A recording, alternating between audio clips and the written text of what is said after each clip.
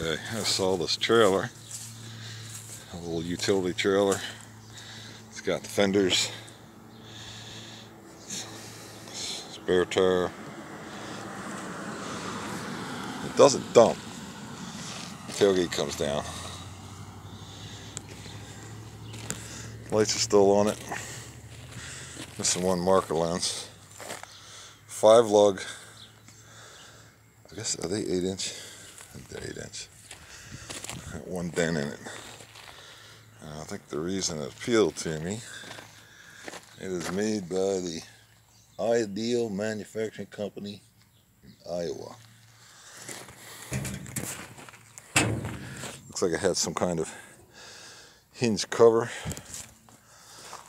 Would have been neat to have like some kind of clamshell cover that would snap into that.